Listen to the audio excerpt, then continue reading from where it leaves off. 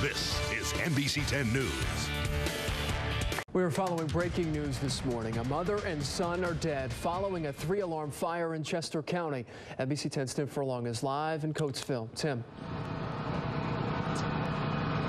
Yeah, Keith, sad story. A mother and son died in the fire here in Coatesville this morning. A couple people have non-life-threatening injuries, and now a bunch of people are at a shelter a few blocks away. Take a look at the video we shot earlier. The fire broke out at about 12:30. It quickly went to 3 alarms. The fire chief tells me they didn't find any working smoke detectors in the homes. About 3 homes involved altogether.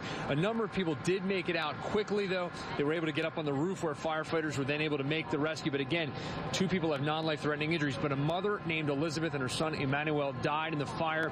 We hear now from her friend, who also happened to live in the same building and who is now also out of a house. Oh, it's horrible. It's horrible. Actually, we were planning on moving together, her and her son, and my husband and myself and our baby. That was our plan. We actually were looking at houses not too long ago. Yeah, absolutely. Sad story here in Coatesville. It's 6th and Chestnut. Sad story. But we're now joined by Sarah Smith from the Red Cross. Sarah, you have how many people now in a shelter a few blocks away from here? We have 38 people now over at the community center that are in our shelter.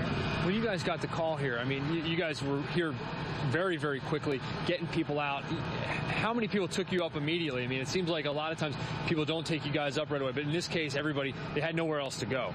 Yeah, we originally were told 31 people. Now 38 are over at the shelter. They're all there.